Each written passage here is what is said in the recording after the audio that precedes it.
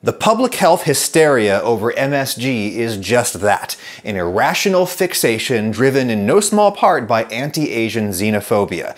There is no particular reason to fear or avoid MSG any more than you should fear or avoid the other ubiquitous food additives in our lives. I'm pretty sure what I just said to you is true. I mean, that's the basic scientific consensus these days.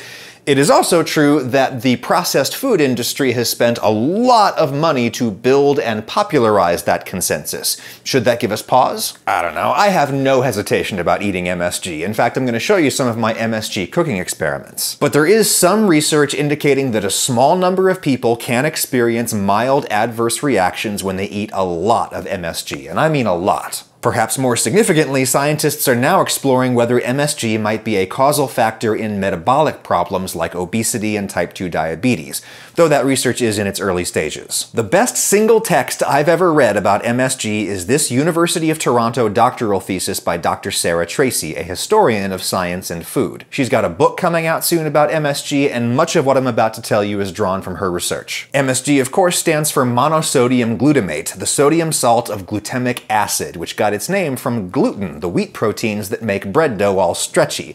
German chemist Karl Heinrich Ritthausen first isolated glutamic acid in 1866 by treating gluten with sulfuric acid. And yeah, that doesn't sound very wholesome, but glutamic acid occurs naturally in tons of whole foods, in particular meat, tomatoes, mushrooms, and seaweed/algae. Our bodies also make glutamates inside of us from other amino acids that we eat. Another German scientist named Hermann Fischer described the taste of glutamic acid as insipid.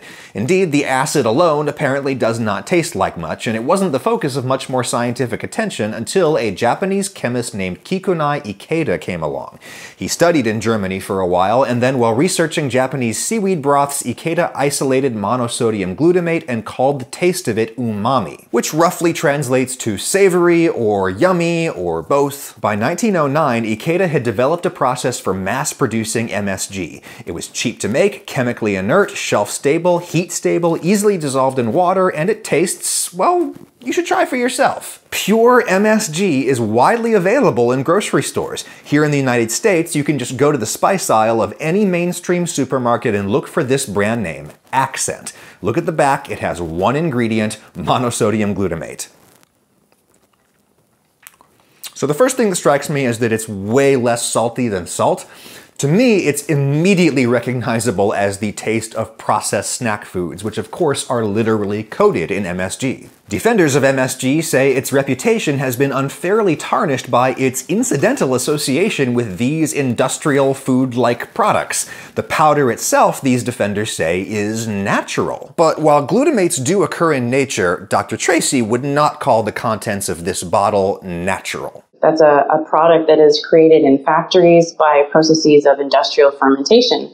And the way that companies source the glutamate is that they use particular strains of bacteria to excrete it into these big tanks. And then they harvest the glutamate, and then they stabilize that amino acid with sodium molecule. So it's a product of industrial manufacture, just like a million other things that we eat. Indeed, gross though that may sound, industrial fermentation is how we get a lot of things like vitamin C supplements, ascorbic acid. It's also how we get insulin for diabetics. Should you care that MSG is not natural, at least in one scholar's opinion?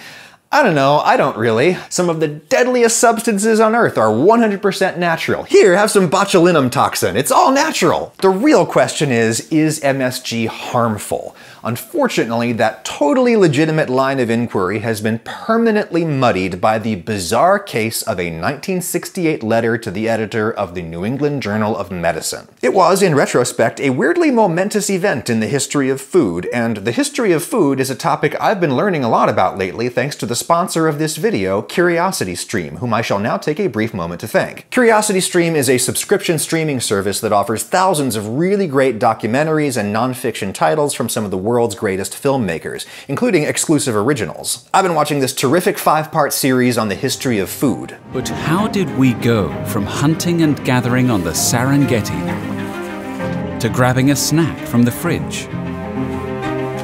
Perhaps the answer was as elemental as the kiss of fire. Take that, raw food advocates. Cooking is what enabled the rise of civilization, says science. There's so many great films here about anything you're curious about. My older son and I like watching the nature shows together. You can watch them via the web app, the mobile apps, Roku, Xbox One, Apple TV, whatever. CuriosityStream was created by the founder of the Discovery Channel, and compared to other streaming services, it is astoundingly cheap. You can get unlimited access starting at just $2.99 a month or $19.99 for a whole year. And because you watch me, your first 30 days are absolutely free. Just go to curiositystream.com/Ragusia and enter the promo code Ragusia. I've got a sign-up link with that code down in the description. Do us both a favor and check it out. So yeah, about that 1968 letter in the New England Journal of Medicine. It was sent by Dr. Robert Homan Kwok, a Chinese-American physician and researcher in the Washington, D.C. area,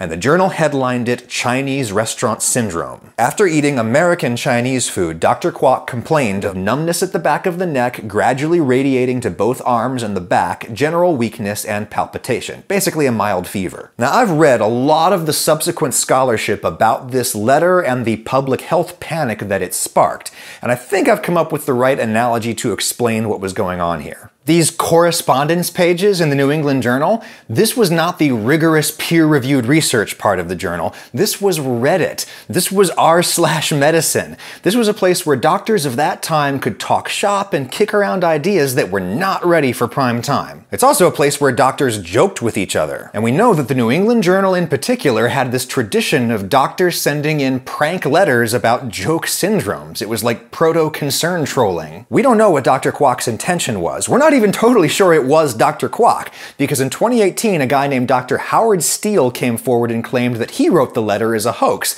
That probably wasn't true, but even if you take the letter at face value, Dr. Tracy points out that Kwok is just kind of spitballing. He's like, I don't know if it's the sodium, I don't know if it's the wine, I don't know if it's the MSG, all I know is I experienced these symptoms, how about you guys? And then it became this cultural phenomenon, as moral panics often do, and it was a bandwagon effect, and it happened to coincide with this moment culturally in which people were very invested in sticking it to the man and critiquing the influence of big companies, of environmental degradation. It was in the late 60s and early 70s. This was very of the moment. Hey, farmer, put away the DDT now. To do that expose mode of, aha, what's behind the screen? What are you hiding in our foods? And also a moment of great stigma around immigrant populations and what were they doing in the back kitchen that we don't know about. Yeah, it's gotta be that foreign science powder they're putting in the food. I mean, why else would I feel bad after eating an absurdly large portion of white rice with batter-fried chicken chunks covered in a cornstarch and sugar sauce with enough salt in it to attract wandering deer out of the woods? I mean, why else would that make me feel bad? For the record, I freaking love American Chinese restaurant food, but yeah, scholars now regard Chinese restaurant syndrome as a xenophobic moral panic and not a real medical thing. But it is also true that there is a huge amount of money to be made with MSG, and Dr. Tracy's research documents how some of that money has paid for MSG's rehabilitation. And now she's worried that we might be in the midst of a cultural overcorrection. The argument about Chinese restaurant syndrome having been racist and anti-science and discriminatory, it acts as this really powerful smokescreen for other questions about corporate interest and the bias that goes into scientific research. And I think both are important. And it should be said that real science has shown some health problems associated with MSG. The first thing researchers looked at in the 1970s and 80s was whether MSG might be a neurotoxin. Because that was the theory at the time, that MSG could, in the food supply, have the effect of overstimulating neurons in your brain and causing them to die at an accelerated rate. So there were studies that, using very large doses of MSG, often delivered by needle. They were given as an injection, or in very high amounts. They did result in strange symptoms like lesions. But of course, we're not out there on the streets shooting up huge doses of MSG, so this has not persisted as a big area of concern for scientists. What about when we, eat the stuff? Well, here's a very widely cited report commissioned by the US Food and Drug Administration in the 1990s. The researchers here concluded that some small subset of the population does indeed appear to experience mild symptoms like the ones Dr. Kwok wrote about, folks with asthma in particular. But even those experiments involved people eating at least 3 grams of MSG on an empty stomach. You want to know what 3 grams of MSG looks like? Yeah, that's a lot. That's probably not what you're eating. These days, the focus of research is on whether MSG might be a direct contributor toward problems like obesity. Glutamates in our body are deeply involved in processes like appetite regulation. And while the jury is still out on that, Dr. Tracy has what I think is a very good point. She argues in her thesis and in her upcoming book that MSG is certainly an indirect contributor toward obesity. Why? Because it makes terrible junk foods taste really good. This kind of, I hate to say addictive, like this really delicious, irresistible almost combination of enhanced flavor and crunch and aroma and all the things mouthfeel that make us want to eat a million Doritos. I really buy this theory, and I'll tell you why. I brought this bottle home thinking, OMG, this is going to be the magic secret ingredient that revolutionizes my home cooking. The first thing I tried it in was a homemade mushroom stock. I feel terrible about wasting mushrooms from mushroom stock, so I usually just make it with the stems that I take out of the mushrooms that I plan to put in my risotto. Yes, that recipe is coming. Anyway, it's not quite enough mushroom to sufficiently flavor a broth, so I figured I'd goose it up with a little bit of MSG. I put in a few big pinches, and then some more.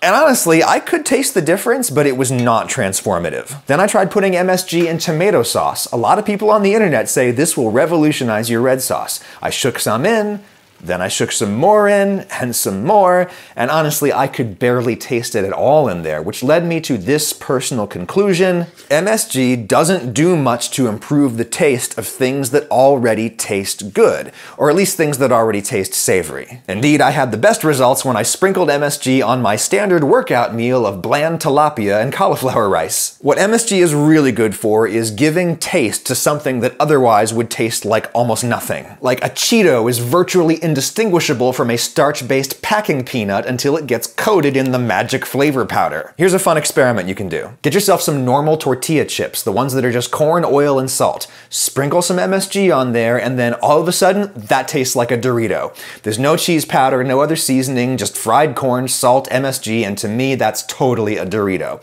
Though when I mentioned that to Dr. Tracy, she pointed out that Doritos have other things in them too. Things that work synergistically with the MSG to be even more tasty, namely these flavor potentiators called IMP and GMP. Science is amazing. Science is amazing, but it has also taken foods that are terrible for us and made them addictively delicious. And that may prove to be the biggest health hazard posed by this ubiquitous white powder. Now it's all over my kitchen.